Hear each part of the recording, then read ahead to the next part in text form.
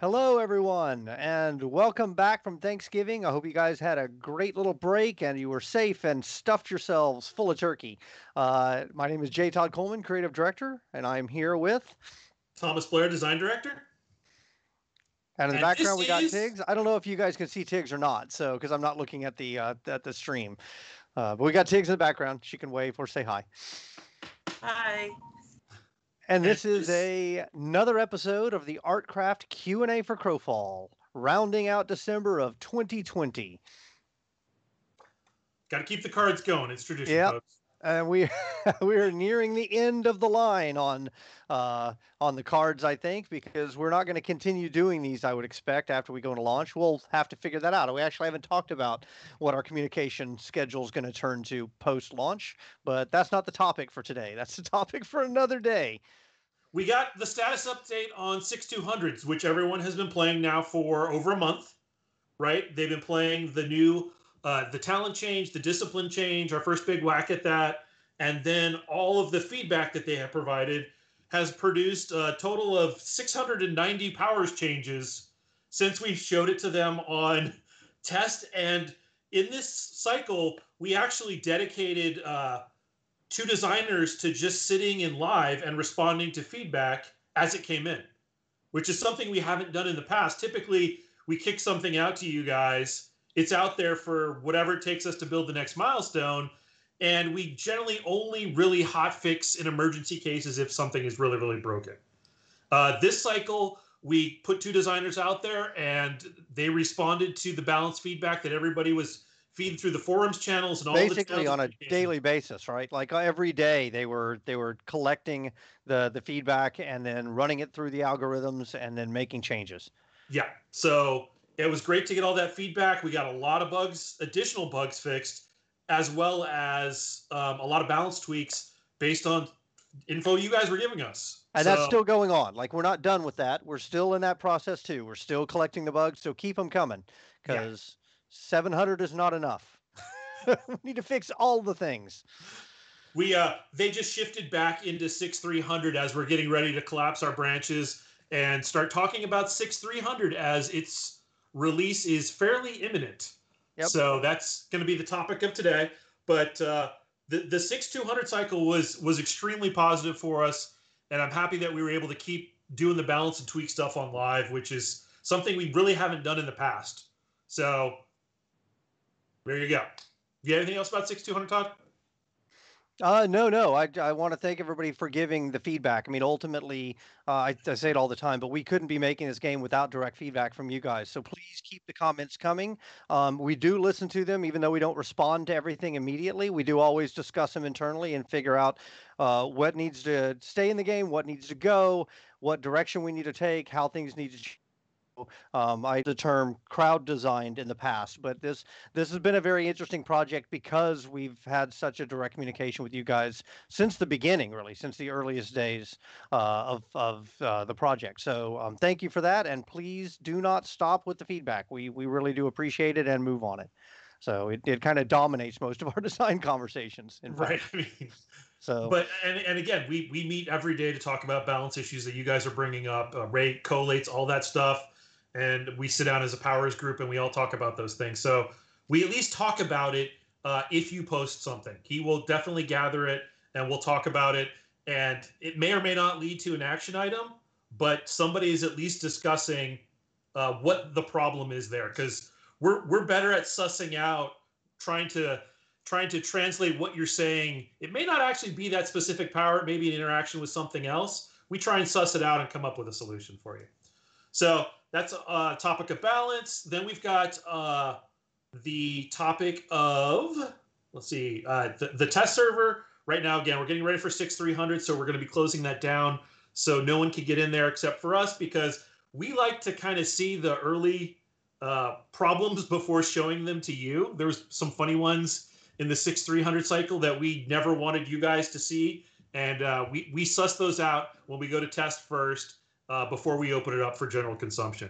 Yeah, And we then I'll, we play internally, of course, on our internal servers, but we like to actually get it up and running on the test server that you guys will see it on, and then we can log in and check it out there. And of course, we've got a pretty exhaustive QA group who worked right through the Thanksgiving break. So special shout out to them. Thank you guys, because we really do want to get 6.300 in your hands as soon as we possibly can. There's some pretty significant things in it that we're going to talk about.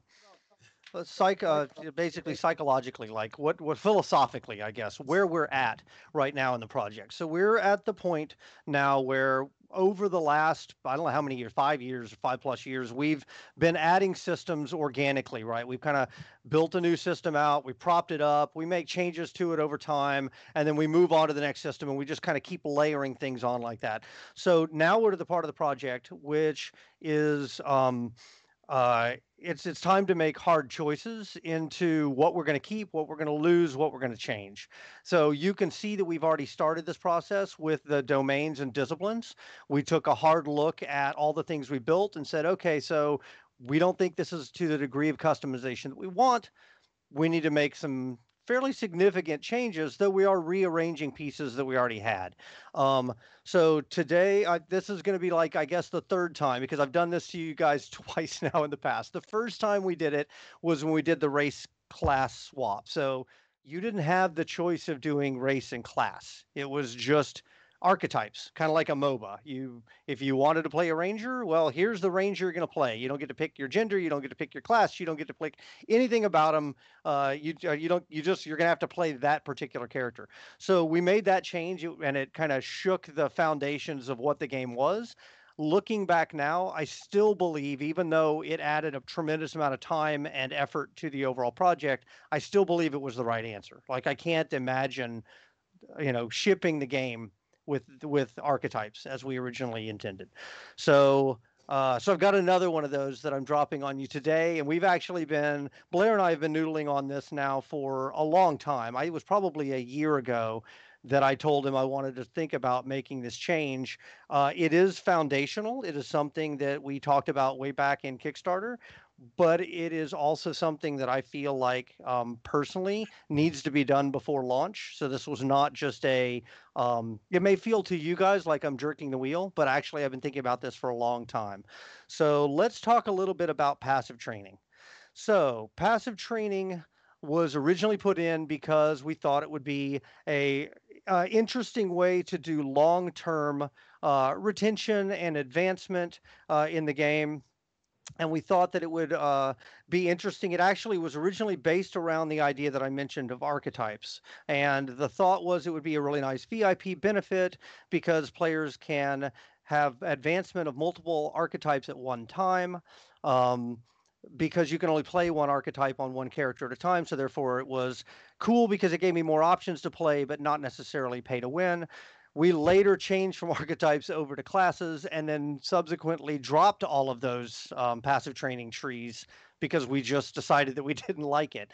So here we are now towards the end of the project, and I've got a handful of reasons for thinking this, uh, and I'll go through them. But the basics was, at the end of the day, I don't find the system fun. So I don't know how else to explain it than that.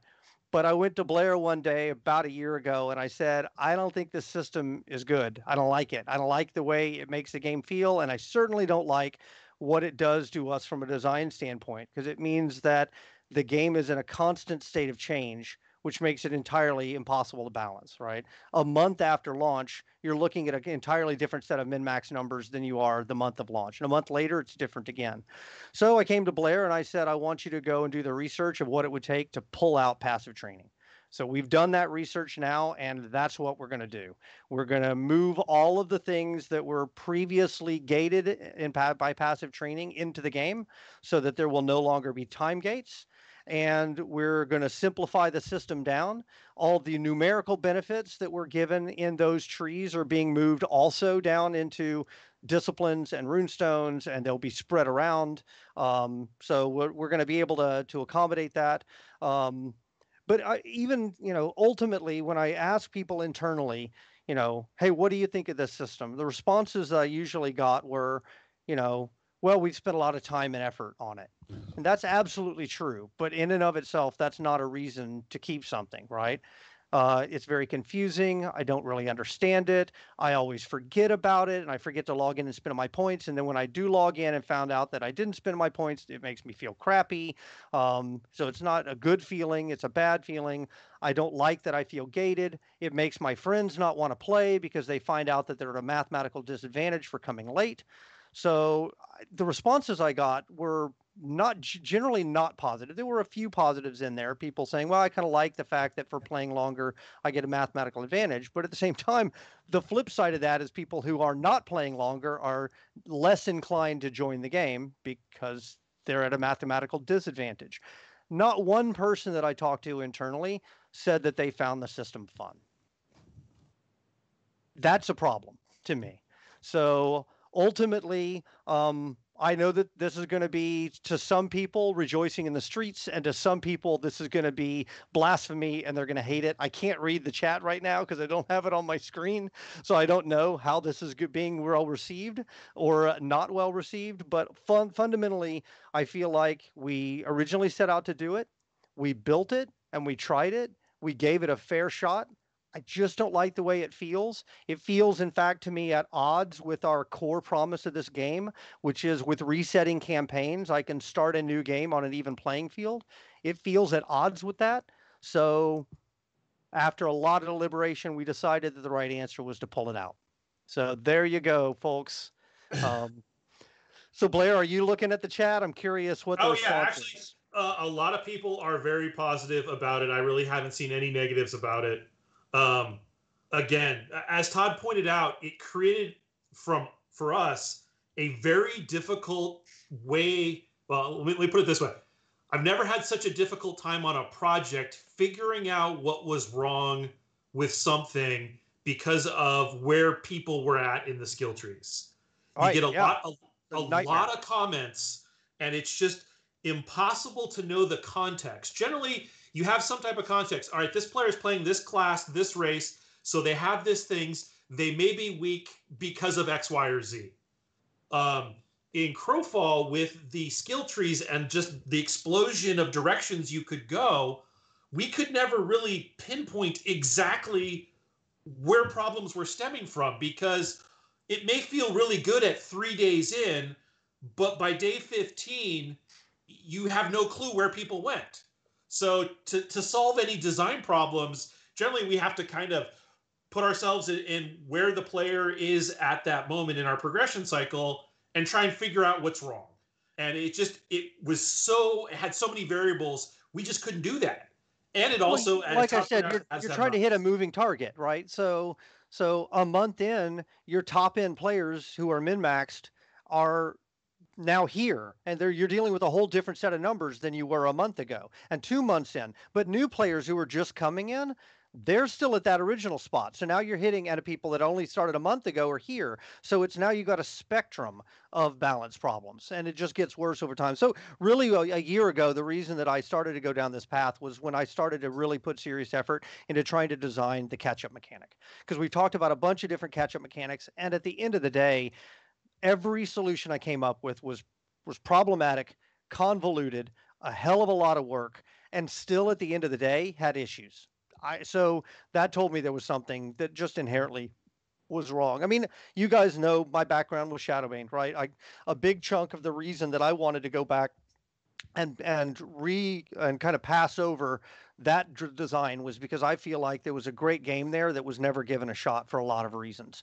And so as I've been looking at the game that we're about to launch, right, the game that we're trying to get through beta so that we can launch it, when I see deviations and things aren't working, I constantly go back and ask myself, okay, well, was this a problem in Shadowbane? And if yes, then how do we fix it? And if no, then why? Why was it not a problem? And so these kind of dangling bits that are hanging out there, like this one, there was no passive training in Shadowbane. That just wasn't a thing. So it was just another kind of nail in the coffin for me to ultimately say, which is a hard decision, guys. I mean, we put a lot of time and effort into this, right? But if it's the right answer for the game, then it's just the right answer for the game. And that's part of the tough thing. What's funny is in a normal game cycle, a lot of times these things are not seen. This one probably would have been seen because it would have been in beta. But a lot of times these decisions are, it's not the first time I've seen in beta major systems get cut out of a game because you're just like, hey, here's where we're at with this thing. Here's what it's going to take to finish it out. And even then, we don't like what it's doing. Let's just pull it out. Now that said, will we look at adding anything like it in the future? I don't know, maybe, but right now I don't really see a need for it. I don't like the negatives that came from it. To me, didn't outweigh the positives that we're getting from it. So much so that I finally made the call. I just want to pull this out. So yeah, and it was again, this wasn't a call that was made lightly on the passive skills. I mean, I know personally a lot of designers have spent a lot of time on the skill system, a lot of weekends trying to work those things, rework them, finally get them into an appealing shape. And to have to just pull that out, it definitely is, it happens. So a lot of us are used to big systems that you've worked on and spent an incredible amount of time getting cut. Kind of sucks from a creator standpoint because so much effort was put into that. But if it's not working, then we can come up with something else. yeah, So and ultimately, right, go back to thinking about it as a new player who's not playing the beta right now. They don't hear about Crowfall until we're about to launch, or they hear about it a month after launch, right?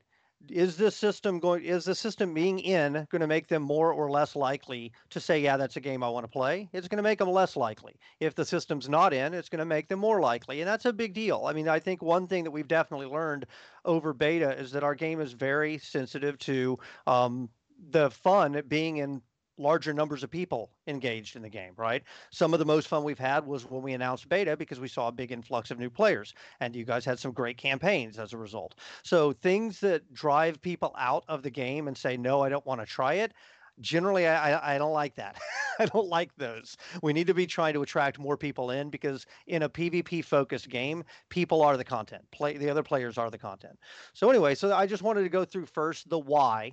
So like the why are we doing this? Why was this decision made? And then we're going to go through with Blair a little bit of the how. But before we jump into the how, I want to make one point that this was not something that we could do instantaneously. Like we knew that it was going to have to be staged out. The work was going to have to be staged out.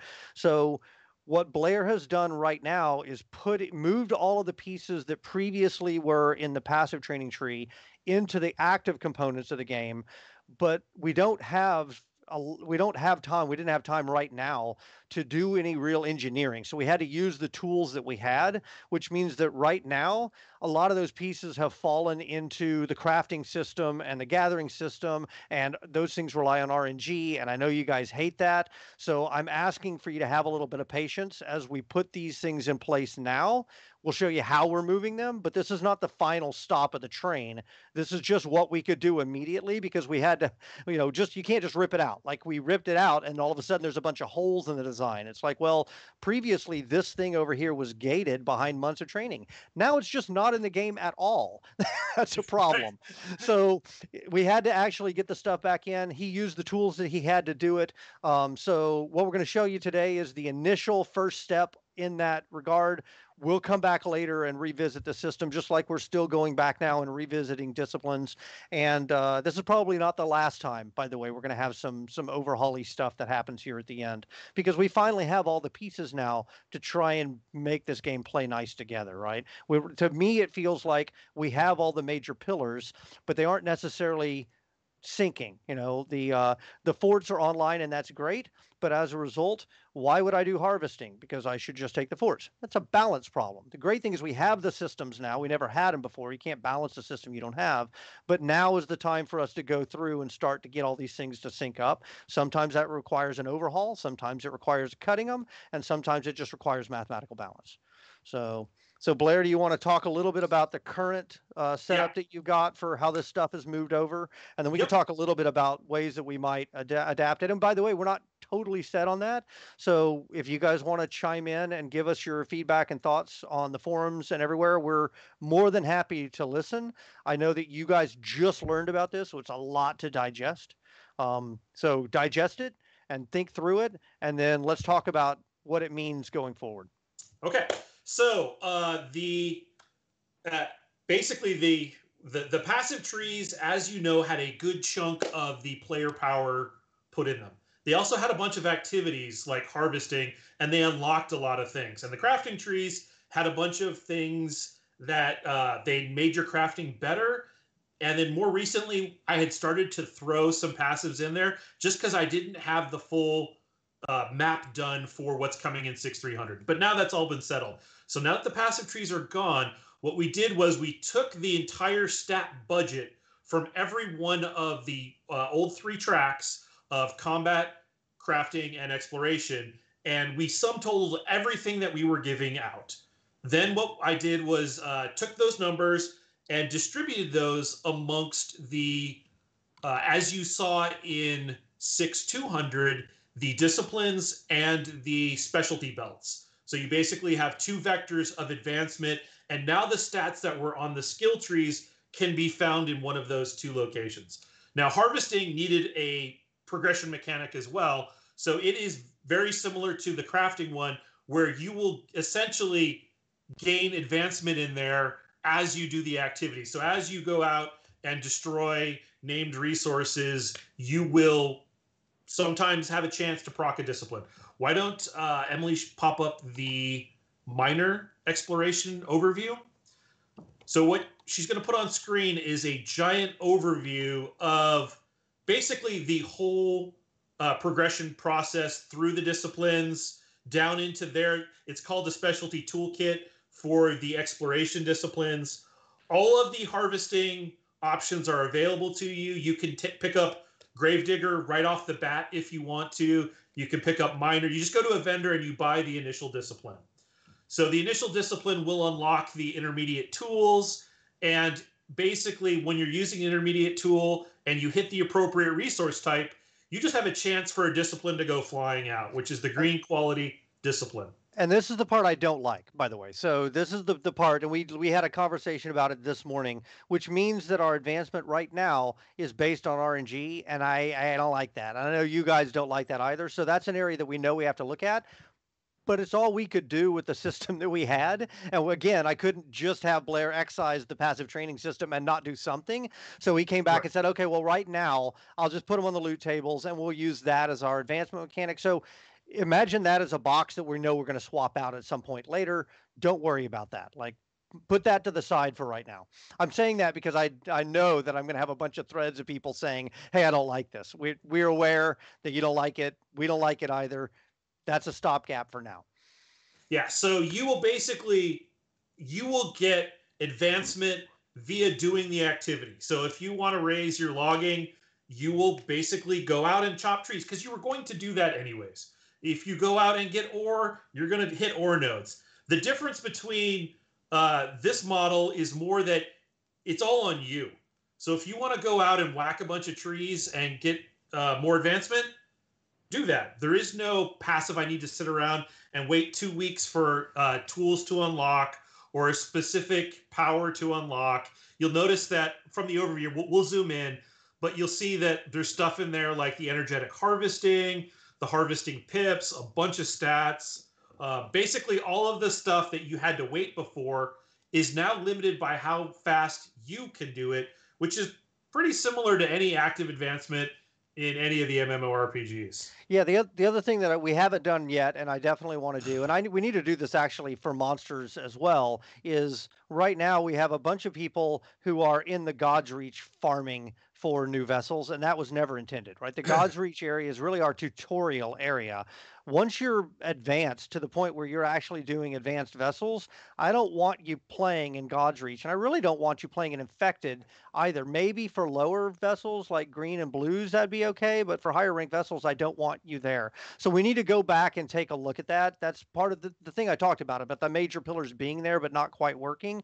I feel like that's another one, both here and in Monsters, is that we aren't graduating players to the correct world band that we intend them to be in. So I know that's an area that we need to look at, and it's something I'll get to. I'm taking these things one at a time. So yeah, ideally this pulls more people out into the world because you have to go out and essentially you're going to level up your harvesting professions, right? There is no more I can just sit around and wait for them. And as a benefit, that means if you go out and harvest, you can advance based on how fast or how much that you can harvest. Yeah, and that's another area that's on my list that needs a balance pass for sure, is the relative resource production of the mother loads versus solo harvesting versus pigs versus forts is way out of whack. So I know that that's another area we've got to look at as well. We can't do everything at once. So. Okay, so there will be 5 of these, one for each of the basic professions. As far as the exploration disciplines, there's some more exotic, is what we're calling them, and that progression path is still in as well. Except it no longer drops. We got rid of the whole souls mechanic. It just straight up drops the green discipline. You don't need to have an intermediate currency for that. You just use the green discipline. Can we zoom in? I can actually talk specifics about, because it's hard to see from the overall view. I just wanted to show that. Okay. You should be looking at actually all of the stats on miner, and you'll notice you get the energetic harvesting, you get where you get the intermediate picks, the advanced tools, the toolkits open up, and you'll also notice that we did away. So one of the things that that Matt and I did when we were in here is we went away from the specifics of you need ore. You need gold or copper or iron mining. It's just basically falls under the mining category, the parent stats. There was no reason to have those children stats anymore at all, because it just bloated the hell out of your stats, as well as created disciplines that had 20 stats on them. It was ridiculous. So you can see that similar to major disciplines, there's the upgrade path, which is you take 3 greens, you get a blue, you take 3 blues, and you get a purple, you take 3 purples, and you get a legendary. All the way up, and basically, just by out there mining, you will get those green disciplines to use to upgrade. Also, at green, you will get the advanced specialty toolkit. So if we can pop up the slide for that, please. You can see that there is a progression of these as well, and they require vendor purchase as well as more of the green disciplines that you got from whacking on, or in this case, whacking on ore nodes. And again, they have some of the more exotic stats that you found in the skill trees, like cutting grit. Every one of the professions has its specialty stats that are found like that. You'll also note if passives are gained through the specialty belts, where you get specific buffs, and then you hit a point where you can branch into an A or B version. We'll try and make those as good as possible in different ways. And Todd had suggested we add even more tracks, which is great once we have kind of settled on at least an initial advancement path here. Yeah, so I do like the idea of an item advancement track for these other professions. I think that's definitely something that's cool. I mean, that's pretty common. It's the baseline advancement track of I get better at doing the thing by doing the thing that I really don't like being based around the crafting and collection RNG game. That's the piece that really bothers me. So that I know we need to go back and take a look at that. And yes, in general, also I know that our RNG has been too punishing. So we need to just go back in general and take a balance pass at all of those. I'm not even convinced that there's not some bugs in there as well, because quite often it seems like the response I hear from you guys is, wow, that was super painful. And I go check the number and the number doesn't sound as painful. And I know to some degree that could be streakiness, right? That's very common in RNG systems.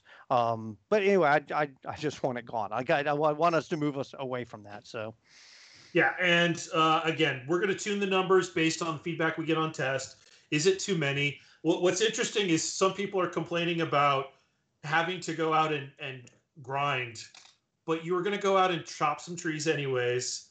And where things are in the skill tree is far faster than it was in the passive system. The amount of stats and abilities that you will get in this model is what it would have taken years in the passive skill trees to get to all of those things. So we've actually rapidly sped up the progression rate of harvesters and crafters compared to just having to sit around and wait for 2 weeks, which is, for us, it's positive because it means active gameplay, which also means that people should be out in the world, right? I mean, all of our systems ultimately try and pull as many people out into the world as possible, to explore and experience new things and to find new things, but you also create PvP opportunities when people are out in the world and not just sitting in a base training. So there is a lot of benefits of that. Okay, so let's go on to, so in 6200, you saw the beginning tendrils of this in crafting. And we weren't able to get all the way because I just ran out of time. So it was basically, you had to do the soul grind as well as a time grind. So if Emily, if you could pull up the Necromancer. So a very similar overview to the one we saw with mining. The soul portion has been eliminated. The procs now just straight up proc the green version of the discipline to take a little bit of that out. The legendary belts have been added and they have all kinds of goodies on them. The belt opens up, the belt progression opens up at green, and it's very similar to the mining and all of the other harvesting ones, but it's slightly different for each of the classes. And again, we're still tweaking the rates at which those things come out. It is it's definitely challenging to find a good sweet spot number that feels good and rewards you, because that's the goal, and to have you do the activity, which you were probably going to be doing anyways. Excuse me. And of course, okay, so there was one question which I think is an excellent one, which is, hey, with this coming, does this mean that there's going to be a wipe? So we are trying to right now look at doing a script that will go through and just do discipline wipes as opposed to wiping characters and resources and banks and everything else. So that's where I think we're at right now, is I think we're just going to wipe disciplines, which is necessary because the old disciplines would not work with the new system. Yeah, the old disciplines and the exploration souls, which aren't even used anymore in those recipes, are gone in 6300. The combat stuff remains the same. This is the exploration side of the house that we just need to get. Our system doesn't update templates if we change them on the back end, so we want you guys to actually use all the new ones, because otherwise you look at existing ones and be like, hey, this is broken. So will knowledge. Yeah, there is no more knowledge, guys. There is no more of those souls. Those are gone from this process. You just straight up get the green level discipline, and that is used as the upgrade currency. What we're going to be looking for mainly is, were there numbers that were missed? There could have been. There may be some source that we didn't see for a specific, like, mining, like gems or minerals. Yeah, I wouldn't be surprised. I mean, it's it's a massive system, so I wouldn't be surprised if there are some things that were either lost or fat fingered, or there will be bugs. There always are bugs. Yeah, so we're looking for those. We're looking for, is it too slow? Is it too fast? Does it feel good? Hey, I got all of these. I went out and I harvested my normal harvest load, and in addition to, I was able to get enough green disciplines to make a blue, right? And you'll be like, oh, hey, look, I was able to do this in a handful of days, as opposed to waiting a very long time and not being able to advance. But again, RPG, you want to feel advancement. You want to feel good from advancement. The system's challenge of any RPG system is making it feel good. And that's what we're working for. So we just had a question pop up. I've seen a couple times in chat, which was we've had a link where you couldn't equip a high rarity discipline on a lower rarity vessel, or vice versa. Like there was some requirements there that we intend to cut. I don't actually know. I do know that that's in the pipe as something we wanted to fix. Let me go follow up and see where that. I saw the ticket get started yesterday, Todd. It should, okay, by the time great. by the time they see it on 6300, that will already be in there. So these screenshots are, again, I took these last week. That whole vessel line will go away. So that will just be one less requirement on the requirements section, which was always super confusing to me anyways. I hated that we had to list out every vessel quality. It just doesn't look good on the items. Yeah. But that's going away. So yeah, you'll be able to equip any discipline on any vessel. And then the final bucket, which we don't have pictures for because this is more of a design bucket, we've just basically harvested all of the stats, for a better word, from the combat trees, and now they're in our bucket of stuff we can use. So if we want to add more to the stat blocks in the talent trees, we now have a bit We have of numbers to do that now. We have Right. overhead. We have some space to do it without bumping against a number ceiling, for sure. Yeah, that was one of the concerns. I mean, you get this in every MMO is as time goes by, there's an arms race in the player's stats, and they just keep on going up. And then you get to games that have been for a while where they have to do techniques like squishing stats or squishing levels and all of those things because it's just an exponential curve. And you hit the point where you can't really offer any more advancement. So we just bought ourselves some advancement back, which is always good because it's always great to have headroom. Because when we enter new content, we like to give you guys rewards. And if the rewards just don't have any teeth to them because we've run out of stat headroom, it kind of sucks. It's like, hey, I can't make my thing cool, right? So from the designer perspective, because you always want to have the cool thing and everybody loves your cool thing, and it's because it gives some ridiculous stats. Well, you have no headroom if you've burned it all. And we just bought a bunch back, which is great. So we've got that in the bank, and we can make other things better with it. And then we already talked about the wipe. So, somebody just asked about the leadership belt in, there were some skill trees like leadership, which we are not getting rid of, but what's going to happen to something like that is it's going to become a combat discipline. So it will make its way into a combat discipline. It was in exploration because it was kind of it gave all kinds of stats, but those specific things, and I think it was like a 6-month training sync to actually become a group leader that was all maxed out. But that will become a combat discipline and it will go into one of the domains. Why not exploration discipline? So the exploration disciplines are really focused on the crafting track and they're focused on the harvesting track. And then if you want to be the best miner, you would pair the miner track and the miner belt with probably Foreman or Verlaine or one of those exotic ones. If you wanted to be the best crafter, you could equip a crafting one. I mean, you have 2 slots. So that's something we'll also look at is that an appropriate number? And does it give enough advancement and options? Again, options are always a good thing.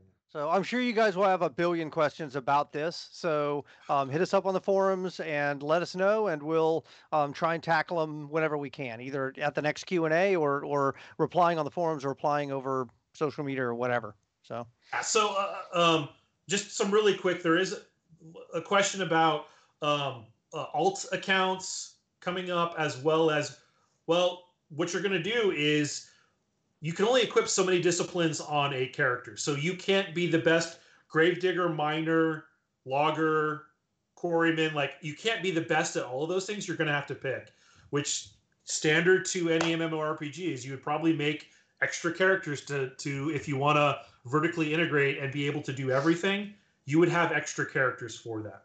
So that will still be limited by the number of character slots you have on an account, yada, yada, yada. Oh yeah, so actually, and that brings up a good point. Is we know that some people did buy alt accounts specifically because of the way passive training worked. So if you are in that position, we're gonna let you cash those back in for crowns that you can use to buy additional character slots or other stuff out of the store. If you don't want to, if you want to keep the alt account, you're welcome to, of course. But if you made your decision at least partially based on the way that design worked, and you want to swap those over to something else, then that makes sense to us, and we're happy to do it. You can contact customer support, and we'll figure that out. And yes, day one, you will be able to craft vessels now. It's a standard progression mechanic. Go out and dig up some body parts, sew them together, get some advancement on your necromancy, and you can start that cycle right off the bat. So I'm sure part of starting a fresh campaign, like if we do a no import campaign, like if you think about the big top level implications of this, you now have a clear tech tree that doesn't involve waiting or how long you've played this game. You basically know the path you need to go get.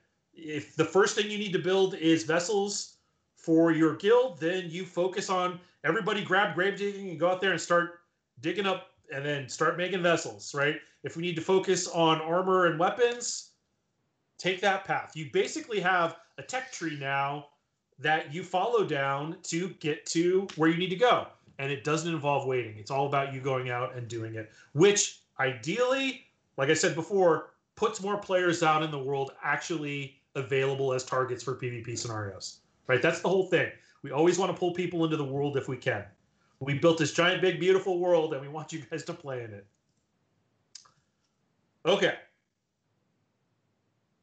All right. So do you want to hit the questions now? I did see a couple people asking about performance, so I'll give a quick update on that. As you guys know, we spent, I think it was 5 or 6 weeks with the Unity, a dedicated team from Unity helping us go through. We have a laundry list of changes between now and launch. A chunk of them did make it into 6.300. A chunk of them will go into 6.400. We'll just keep going through that list kind of in priority order between now and launch to try and get as much performance increase as we can. So hopefully you'll see some nice improvements in this next version and continue to see improvements between now and launch. And somebody said, are there basic and intermediate shovels? Yes. I replicated the entire crafting path or harvesting path that all of the other professions have with grave digging. It's no longer advanced. What was nice was the assets were already there for me in the repo. Somebody had already built basic and intermediate icons and the actual 3D mesh shovels, so I had them. So it was one of those nice things where I didn't need to go ask for more art. It already was there, just not being used. Sorry. Okay, so we had a couple questions from the forums I think we wanted to take. Yes. So we should do that before I get sucked off into just land of answering everybody who asked anything over chat. So it's very easy for me to fall into that trap. Okay, so question 1. Does anyone know how bleeds actually work? Do they stack? Does the highest damage overwrite the current bleed? And the answer to this question is prior to 6200, we had 2 different kinds of every dot. We had a major and a minor, and it was confusing that the minors stacked to 3, and at any point they could be overwritten by a major. So we just flattened all of that into there's one type of dot now, there's one bleed, it doesn't stack, similar to all of the other dots that we have. New applications of that dot refresh the current one. They don't override it. However, for all of the disciplines that say when you apply a bleed or when you apply whatever, we're actually going through and updating those powers to give you credit for applying it if it would have applied, but there was already one there. It was just a flattening and clarification of the system, and I mean, that's in our general philosophy that you guys are going to see now, which is simplify, simplify, simplify. Like, how do we get this thing and we, go through and take some sandpaper and get the rough edges off, the things that just aren't working. How do we simplify them down? Yep. So, okay. Question 2. Is Sands of Time and Spider Ember only dropping if the Divine Favor card is present by design? So did we intend for that to happen? Yes. And the answer is yes. Right? So we didn't want people stockpiling those things ahead of time in case that victory card could show up. We basically got some sweet tech that enables us to drop loot based on the presence of things like a Divine Favor card. So that's some pretty cool tech. I'd love to leverage it for more things in the future, like more events and things like that, where things only can be looted if another certain thing has been done. And we now actually have the tech pieces to make that happen, which is pretty cool. Question 3. Why do I see stats that my character doesn't have in the details page, i.e. mana and fury? And this is one thing that Todd, I think, had been harping on me for 3 years now. Yes, it drove me bonkers. I'm literally, playing a character that doesn't use the rage mechanic, and I see rage and all the stats related to it. Like, that drove me crazy. it was funny because I was like, he's going to the details page again. Yep, he's going to complain about that one again. And it was funny is it took this long to get through the system because it was so super minor uh, from a play perspective, but it actually is pretty important when you actually start looking at your details page for the first time and you're trying to figure out stats and things, and there's just all this extra stuff. So in 6300, we now have the tech to hide stats that we don't want to show a particular class. So you will only see your class specific resource.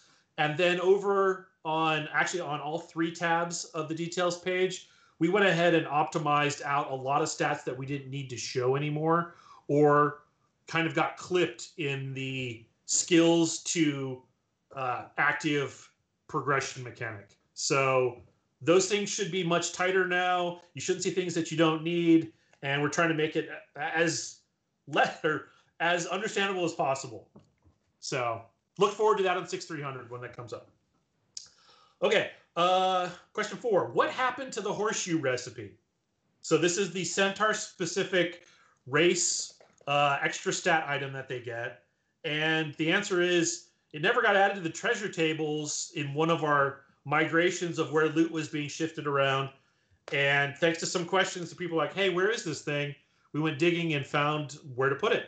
So you should see it on the Embari group and raid bosses in 6300. Which, hooray, found a missing thing. Okay, question 5. Can we get more extra small tokens in the EKs? Okay, so yes, eventually we are going to do a balance of the tokens, but for right now, the easier answer for us was to take all of the token requirements off the attachables. So if you have an attachable for a vendor or for a chest, they no longer require an extra small token slot. The only thing that does is the vendor stall that you can attach to the outside of your smaller buildings does require an extra small token slot. So that's an inherent benefit to any of the larger buildings that can take vendors directly, which they should be able to now, is that they don't require that stall, so therefore the vendor can be added directly and there's no cost. So those changes are going in this version as well, 6.300. Cool. That was a pretty big complaint I saw about the EK. So there you go. Can we get more bank space? Yes, we can. Yes, we can. So actually, so this ties into another question, which I has been hanging out there for a while, right? Which is, what are the benefits of VIP? We don't have the full chart, right? There's some things that we're still working out, like what are my EK benefits for VIP and stuff like that. But there are a couple things that I think we are okay now announcing that will be part of the benefit of VIP. One of them is respec. So we're going to actually put a respec into the game, and if you are a VIP, you can respec your character and respend all your talent points and your attribute points. I like that one because it's clearly a convenience. It is not pay to win because you're not getting a benefit other people can't get. But it is a big convenience because it means if you want to go and take a character and undo one of the decisions you made, you can go back to the temple and talk to an NPC and you can hit respec. Actually, I think it's not even on NPC. I think it may just be a button. I'll have to go check. But that one is not in this build. It's in the next build. Work is being done on it right now. And then there's another one that we are putting in, which is increased bank space and vault space. So VIP will also have larger storage for both bank and for vault. So, so there you go. There's two of the VIP benefits, and we have a few more that are cooking up and they're coming. So it's interesting, and it's a tough design problem, right? Because we have said from the very beginning that we don't want VIP to add more power to a player. We want to make it convenience, but we also want it to be valuable enough that people want to buy it, because that's how we're going to continue to pay our people to maintain the game and to grow it over time. So so we're trying to find the way to thread that needle. So I think that those are two that to me seemed like really nice benefits, but also they didn't seem in any way pay to win. So that's why I thought those were pretty good, pretty solid. You stole my question. Sorry. Yeah, that was question 1 on the forums and chat. That was my One question was, what does respec do? So does it allow for race and class switching? It does not. It allows for switching of everything else, but you can't change, well, you can't change cosmetics and you can't change your race and you can't change your class. But it does allow for respec of attribute points, talent points, and disciplines are in a kind of an interesting and odd spot. We didn't want to necessarily flush your disciplines because you may want to respec back into them. So what we're going to do is leave the disciplines on your character, but if you no longer hit the prereq for them, invalidate them until you hit the prereq as well. So that basically puts it in your hands. If you want to, you can then earn your way back up into that, making it valid, and it just turns back on. You don't have to go and find it again. If you want to get rid of it, you can just dump it and replace it with something else. So there you go. Okay, that was question 1 from the forums and chat. Are you taking my questions? Yeah, Diane, do you want to do? Well, before I start with the question, what we're going to do is announce the new castle that's coming to the Dregs. And Emily, if you can cue that video, please. Yeah, actually, I really like the glass on that building, the front of it. The front of the yeah, castle. it's a really cool building, and there's actually there's multiple versions of this, right? It gets bigger and bigger because this is the same building that we have for the EKs for the early backers who got like mountain citadels and palaces and things like that. It's a pretty cool area. In the dregs, what we're doing is setting one particular zone that just has this in it because we expect that people will fight over it. Initially, I had them just make it equal to a keep only because I didn't want to deal with the balance while we're bringing this thing on because it is a monster. But it should be an interesting play space for people to fight over. And yes, the tree is inside. They're asking. It's a very big tree, so yeah, and it's on the second floor, so it creates some interesting fight spaces where you can get knocked off of that second floor and be underneath the tree and have to get back up there. Love the dragon. It's so cool. Okay. Cool. So let's get to the questions. You answered the community's question from Adius, what will be in the VIP. Next we have from Atreus, will there be another no import dregs? Or no import? Yeah, I'm sure there will be. I actually haven't looked into that recently. We've been so caught up in the new milestones that we haven't been doing a lot in terms of varying up the existing live campaign. So I know we need to get back to that. But yeah, I definitely love having no import campaigns time to time. It'll certainly be a lot a lot easier and more interesting now once passive training is gone as well, because it means that people can hit the ground running right when they come in, even if we do a wipe, which again we're not planning on doing for this one. Yeah, I think that's one of the things that actually even made this an issue for so long, Todd, was the disparity in the passive training and the no import and not being able to do anything. And pretty much all of that should be gone now, right? I mean, you have a path to go out and just instantly start progressing down the harvesting tree to get the stuff that you can craft and protect, go down those trees. So, I mean, I think it'll feel different now that you can actually go do something about progressing. Okay, next question from Feist Keebler. Any team members, what's your favorite aspect of the game and why? So mine is this is something that I alluded to earlier, but I'm really happy with the decision to do the race class split. Like, I look back on all the things we've done. I know it was expensive and painful and time consuming, but I'm really glad that we made that call. I would have been very unhappy with the game if we hadn't decided to go down that path. Yeah, that is definitely, it opened up a lot. In fact, it opened up what might be said as too many races, because there's a whole lot of races, and you guys don't see the cost of that, but that also has a significant animation cost and all those other things. No, But there's yeah, a reason that you don't see so many racial options in most MMOs, right? And most of the time, especially the ones that come out of the West, the races are all variants of human with different head, like, or scaled up human. That's generally what they go for. But I'm glad that we did it. The scaled down human. Yeah, for sure. Just squish him. All right, next question. Unemployed balloon. What's the most memorable or interesting to y'all things that players have come up with meta-wise that's perhaps wasn't planned or specifically designed? I think my favorite was the time that people figured out they could run up the side of the trebuchet to get over the walls. I think that was pretty hilarious. They were using the collision of the siege weapons to basically do makeshift ladders. I think that was pretty funny. So one person that just was asking about arena, like 5-on-5 arena, 1-on-1 arena. So one of the things that we did have on our Kickstarter list of stretch goals was a tournament system, and I've been thinking about that quite a bit lately. Is how can we basically put together something that allows people for more of an arena type experience, because we have all the pieces. I'm not quite sure what the answer is there, but I'm trying to come up with something to give us that basically so that we can have guilds. It'll probably be invitation only, like, hey, we're going to invite guilds, probably based on how they did in campaigns, and we'll be able to do individual tournaments or something. I don't know what the answer is there, but I'm definitely thinking about it. It's something well, I mean, it's something that we said we wanted to do back in Kickstarter.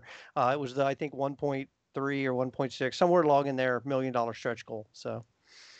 So doing something that's small scale and more bite-sized as well. Kind of a bite-sized mini dregs is what I'm thinking.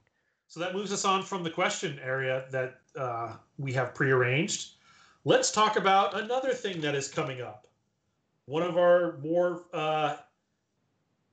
infamous events that I still can't believe we named them decapathons, but decapathons is what we have.